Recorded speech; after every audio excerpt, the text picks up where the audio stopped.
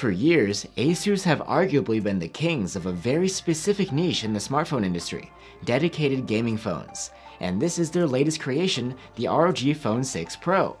So if these phones are supposedly the best around for mobile gaming, what has improved since last year? I'm Will for GSM Arena, and let's find out in our ROG Phone 6 Pro review.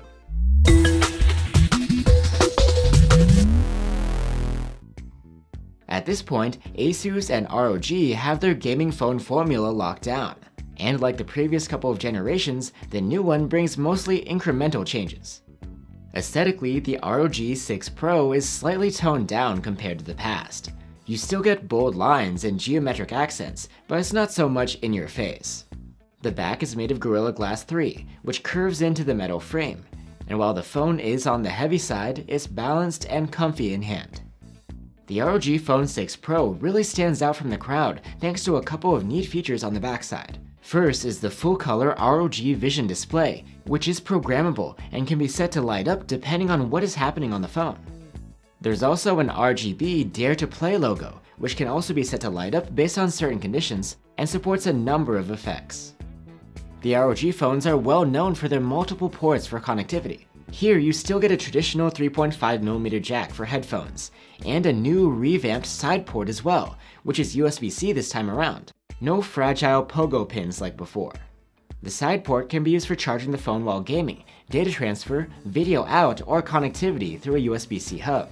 Even with these ports, the 6 Pro is the first ROG phone to offer IP-rated water protection. It's just IPX4, so it would only stand up against light splashes, but it's still nice to have. The ROG 6 Pro brings back the ultrasonic triggers on the upper corners of the frame, which can be used as additional controls for your games. They're quite useful and versatile too, recognizing long presses, swipes, and slides. They're also really easy to map to on-screen controls through the overlay menu. And there are motion and gyroscope controls as well, which are an interesting alternative, and can potentially make for a more immersive experience. While we're talking about gaming controls, the ROG Phone 6 Pro is compatible with last year's Kunai Gamepad 3 as well. It's again quite simple to map on-screen controls to the joysticks and buttons, and then you have something that approaches a console experience. It could even give you an unfair advantage over other players. The controller is sold separately though. Unfortunately, Asus's tradition of releasing a wide variety of accessories for their new ROG phones has fallen by the wayside, and many of the older ones aren't compatible with the new phone. But you still get support for a few of them, including the controller, the Asus Professional Dock, the ROG Clip, which comes with the phone and allows you to connect to a console gaming controller, an Aero case, which also comes bundled, and a new Aeroactive cooling fan. We'll focus on the fan for now. It's the best one from Asus so far. It brings 4 omnidirectional trigger keys on the back for extra input, and it's much easier to install than last year's model. There's even a kickstand on it, so you can use it to prop the phone up. And it has RGB lighting too, of course, to look all the more impressive.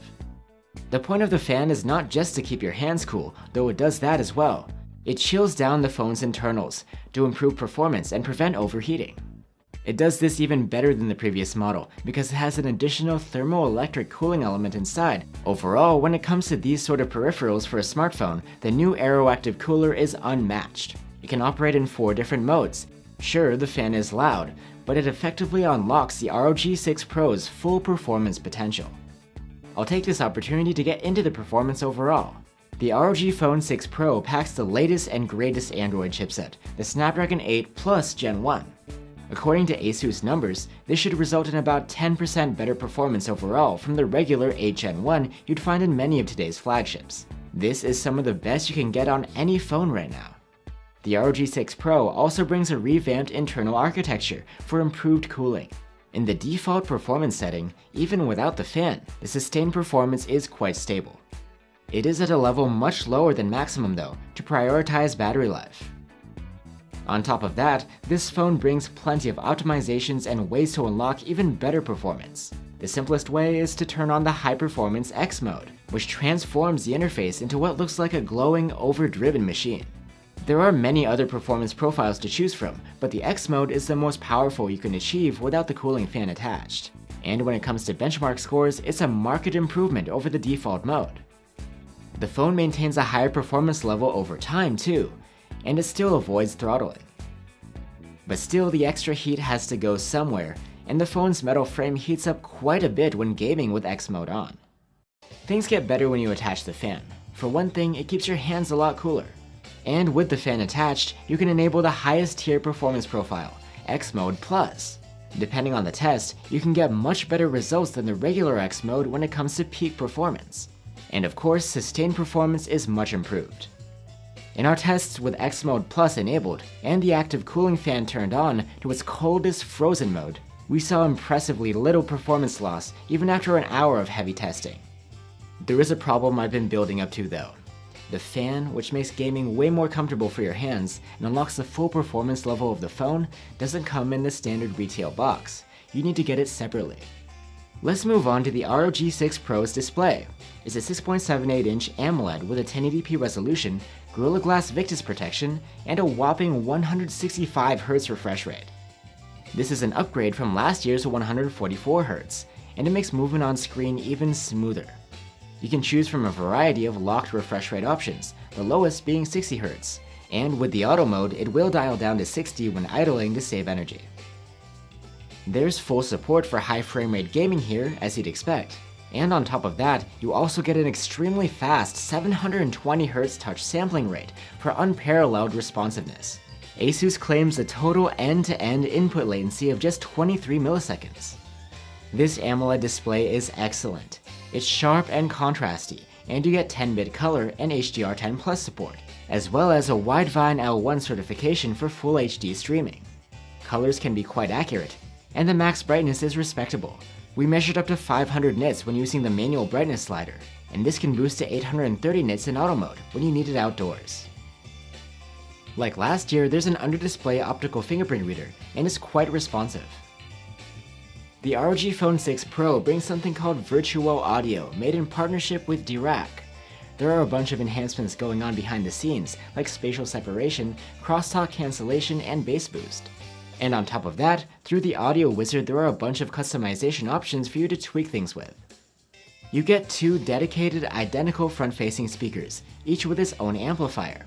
They're loud, scoring very good on our charts, and the sound quality is some of the best around. I'm wide awake, but you're a nightmare. You can opt for up to 512 gigs of storage on the ROG Phone 6 Pro, and while you can't expand that through microSD, you can connect to an external hard drive. Now let's touch upon the interface, which is Android 12 with Asus's custom ROG UI on top. It brings a gamer aesthetic by default, but you can switch to a normal looking home screen if you want. It's pretty well supported too. Asus promises 2 major OS updates and at least 2 years of security patches. You can find many of the game-related features on the fly through the Game Genie overlay, which you can access through a swipe from the corner. It's been redesigned since last year, but still offers a truckload of features, including Do Not Disturb, brightness and refresh rate, a real-time performance overlay, a background cleaner, screen recording, and key mapping. And then you get to the Armory crate, which is an ROG staple. It's more like the dedicated gaming interface. First and foremost is the game launcher. Each title gets its own crate and separate game profile. You can customize the looks of the crates if you want. Within each profile you get a plethora of options, starting with performance. You'll find a number of modes here, and then if you enter advanced, you get other categories to tweak. For example, the touch menu gives you control over sensitivity and precision of your inputs. Within display, you get refresh rate and graphics settings. You can even go beyond the presets and get into some more advanced sliders here if you want. The Performance tab gives you 3 levels of tuning, which are different from the performance modes we saw earlier. Yeah, it's complicated. But if you want to go even further, you can enter the Advanced Gaming Tuning, which gives you granular control over various aspects of the performance and the phone's internals. You probably shouldn't mess with these unless you know what you're doing. The Network tab gives you control over your connectivity. And then you can find your mapping for the air triggers, controller, and macros back on the front of the profile page. You can save the profile you made for your game and share it online, and download those that other people have made too.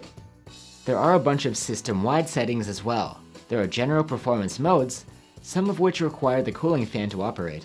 and also other options like the system lighting and management of the rear display, more controls, and a Connect tab to reach ROG forums. Finally, Asus has a solid set of battery care features, which act together to optimize your charging in order to help the battery last longer. Like last year, the battery has a 6000 mAh capacity split into 2 cells with MMT tech for faster charging. The ROG Phone 6 Pro was able to score a great 119-hour endurance rating in our proprietary tests, better than the previous model and many rivals. For charging, the phone comes bundled with a 65-watt adapter, again just like last year. The charging speed is impressive for the size of the battery. We were able to go from 0 to 75% in half an hour. Last but not least, we've made it to the cameras. The ROG Phone 6 Pro has a 50-megapixel main cam, a 13-megapixel ultra-wide camera, and a 5-megapixel macro cam. Photos from the main cam come out in 12.5 megapixels, and in daylight they look great overall. They are bright and clean, with plenty of detail and nice colors. Our only real complaint is some sharpening artifacts from time to time. Portraits have excellent subject separation and a convincing-looking bokeh in the background. 13-megapixel photos from the ultra-wide cam are decent, with a good level of detail, colors which line up with the main cameras, and low noise. They are a bit soft though, especially near the edges of the frame. 5-megapixel close-ups taken with the macro cam are surprisingly clean and usable. There's plenty of detail and the colors look good. In low light, the main cam shoots decent but unremarkable photos. There's enough detail and low noise. The night mode will sometimes trigger automatically, or you can toggle it on. The exposure is brighter, and both the dark areas and light sources get a major boost to detail and overall appearance. With the ultra-wide, the auto night mode pretty much always triggers, and the results are okay. You get a bright enough exposure, boosted shadows, and contained highlights. Selfies come out at 12 megapixels and they are pleasant looking, with plenty of detail and nice looking colors. The main cam can record video in up to 8K resolution at 24 FPS. This footage looks good, with a lot of detail and nice colors. 4K video from the main cam is great looking, with still plenty of detail and wide dynamic range. Colors look vibrant, but they don't go overboard. The ultra-wide cam can shoot in 4K as well, and the quality is decent, with plenty of detail for this sort of cam. There's low noise, and the colors match the main cams well. There is electronic stabilization available for both cameras, and all the way up to 8K resolution on the main one. It does a great job of smoothing out the footage. So that's the ROG Phone 6 Pro. As ever, Asus has delivered a top-notch gaming phone, which is pretty much unmatched when it comes to the sheer number of features and options available to enhance the gaming experience. Plus you get a standout display, excellent audio quality, and great battery life. With that said, it's not a huge upgrade over last year's model.